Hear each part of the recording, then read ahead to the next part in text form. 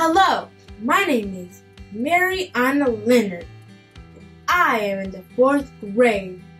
This is a presentation about Black history in Clark County, Washington. Do you know anything about Clark County, Washington's Black history? Well, a lady in Vancouver, Washington thought you should. Her name is Claudia Carter, and she's a member of the NAACP in Vancouver, Washington. Her vision was to showcase African Americans' contributions to Clark County, Washington. For many years, she collected stories, scrapbooks, and pictures to tell the history of Black Americans in Clark County.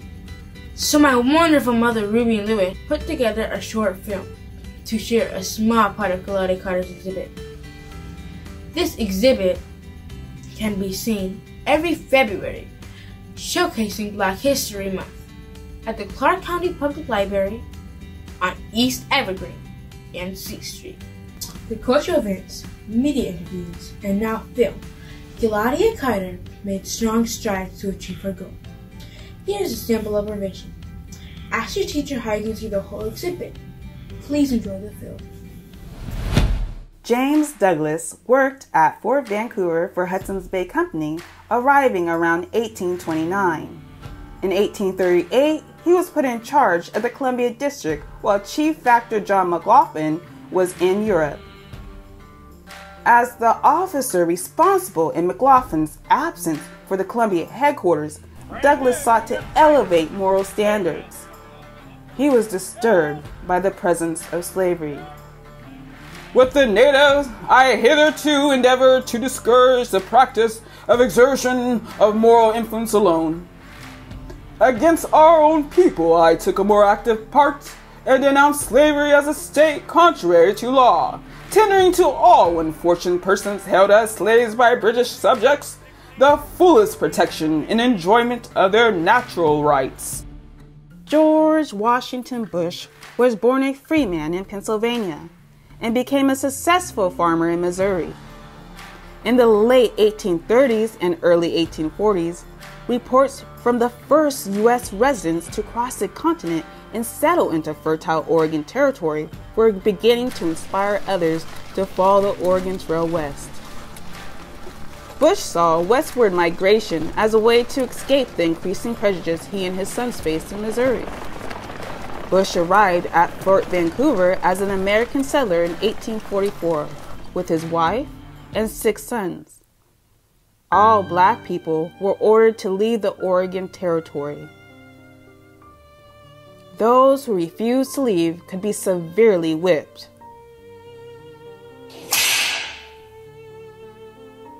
A provision that was known as Peter Burnett's Lash Law, the provisional law declared by not less than 39 stripes to be repeated every 6 months until they left. These discriminatory laws against African American settlement in Oregon forced Bush and his family to settle north of the Columbia River in present-day Washington state, not far from Hudson's Bay Company's Fort Vancouver in the present-day Clark County. In 1848, the Lash Law was repealed, but a new law was enacted by the territorial legislature on September 21, 1849, making it illegal for any Negro or mulatto to enter or reside in Oregon Territory. When Washington's territory was carved off from Oregon's territory in 1853, it did not copy Oregon's attempts to bar free Blacks from settlement. The few African Americans living in the Pacific Northwest had to move to Washington. The federal census counted only 26 men and 4 women. In the years leading up to the Civil War, former slaves and free Black men and women seeking new lives in the Northwest had little choice but to settle north of Oregon. In 1889, William Owen Bush is the first Black elected to the state's first legislature. In 1890, he introduced and helped pass the state's first Civil Rights Act, which prohibited racial discrimination in public accommodations. The law, entitled An Act to Protect All Citizens in Their Civil and Legal Rights, was approved on March 27, 1890. Bush introduced the legislation that led to the establishment of Washington State University. It was also part of the school law entitled An Act to Create a Commission of Technical Instruction and to establish a state agricultural college and school of science and to declare an emergency. From 1899 to 1900, Buffalo soldiers from Company B of the 24th U.S. Infantry Regiment were stationed at Vancouver Barracks. This marked the first time in the history of the post that a unit from one of the Army's 4 African American regiments comprised the post's regular garrison of troops.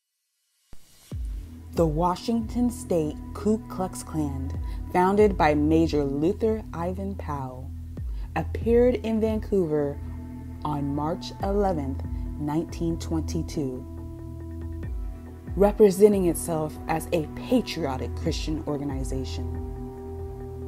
Powell's organizing strategy relied heavily on using the membership list of fraternal, civic, and social groups, especially anti-Catholic organizations such as the Freemasons, and recruiting those already involved in ritualistic secret societies into the Klan. With few blacks in town, the KKK targets others, including Catholics and Jews. In 1926, Lester Wood became the Democratic candidate for sheriff. He ran up against one candidate who suddenly withdrew as a candidate after his citizenship was called into question and was found to have evaded taxes. The second candidate had ties to the KKK, and Lester Wood was elected. Wood, a lifelong resident of Vancouver, was mortally wounded Sunday morning, May 22, 1927, as he led a raiding party on a bootlegging still in the Dole Valley area north central of Clark County. His death came less than 7 months after the election. After meeting informally for a few years, Vancouver charters its NAACP chapter with about a dozen members, including David and Bertha Baugh, uncle and aunt of Jared Baugh. Mark A. Smith was its first president. The Portland chapter formed in 1914 with 165 members. World War II and better paying jobs in the shipyards of Vancouver and Portland brought about the single largest increase in Vancouver's black population. After the war, many black families decided to stay here, seeking the American dream of upward mobility through jobs, housing, and education. This NAACP Vancouver branch was founded in 1945 to combat and eradicate the racial discrimination that confronted these citizens in their pursuit of that dream. In 1959, Lucius Bain was voted student body president of Fort Vancouver High School. He was the first black to be elected president of the student body. He was also a star football player, where he earned a scholarship to the University of Oregon, graduating with a BS and MS in education, and went on to teach overseas and in Portland, Oregon. In 1971, Willard Nettles Jr. is elected as the youngest and first black city council member in Vancouver. He was only 26 and still remains the one and only African American to serve on the Vancouver City Council. In 1972, Vancouver grapples with the race-driven fight involving more than 50 people and the controversial arrest of a popular black musician, Benny Davis. Also, Vancouver writes its first affirmative action ordinance, giving protections against discrimination based on race or gender. Valerie Val Joshua arrived in Vancouver in 1944. She spent a lifetime service dedicated to the enrichment of the Clark County community. She was a founding member of the NAACP Vancouver Branch 1139 and went on to serve 29 years as the branch's president. The Val Joshua Racial Justice Award was created by the YWCA of Clark County. The award, originally presented to Miss Val in 1989 for her lifelong commitment and work for the elimination of racism. On June 14, 1877, Henry Olsen Flipper became the first African American to graduate from the United States Military Academy at West Point. This was despite the fact that he was the fifth African American appointed to the Academy. In 2006, his great-great-nephew Carl Flipper passes away. Flipper was committed to empowering and educating the disenfranchised and to fostering compassionate support for social and economic justice among the powerful. Over the 14 years he lived in the Portland metro area, he held leadership positions in a number of civic organizations, including the South African American Business Club and the Economic Development Committee for the Interstate Corridor Urban Renewal Area. Mr. Flipper was a student and proponent of both African American and Native American history and culture, taking an active role in the Buffalo Soldiers, the National Black NBA Association, the Portland branch of the NAACP, and many other organizations. At the time of his death, he was the director of the Auxiliary Services of Clark College in Vancouver. In 2011, Dina Perot founded the iUrban Teen Program, a program that exposes non-traditional STEM learners to career opportunities while encouraging high school graduation and extended learning and gives Blacks a leg up.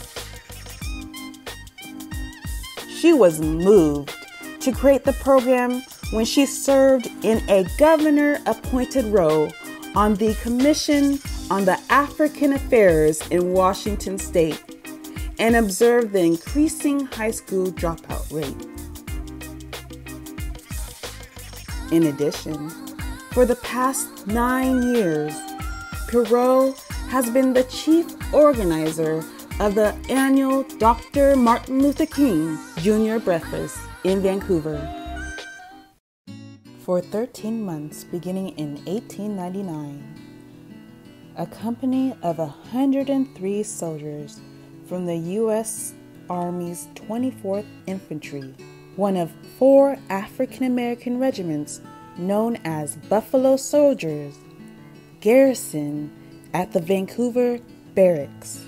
While in the Northwest, the soldiers participated in military, political, and social activities and raised local awareness of the national policies and practices that beleaguered African Americans.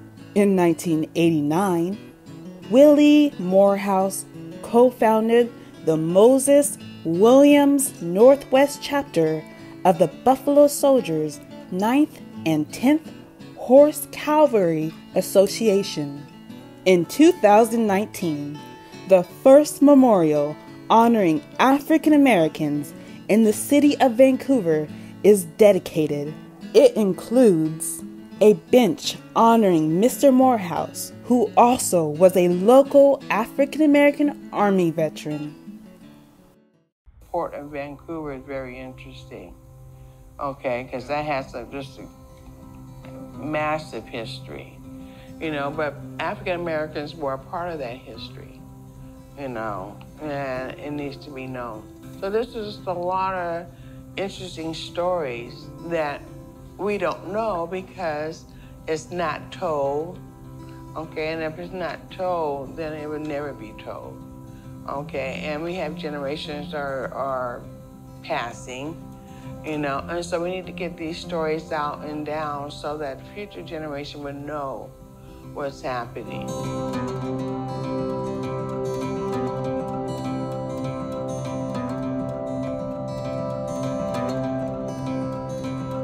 Now we can do legal redress community, education community. We have our Juneteenth committee. So we have that celebration. Like I said, we have the Black History Month celebration exhibit. And that's what we do. We find out about the history of some of the prominent African Americans in Vancouver. I suggest that you go to the library and look at the timeline. It's going to be up to the end of February. History and the knowledge of history and the people who create the history by living, just living their life, and it becomes history.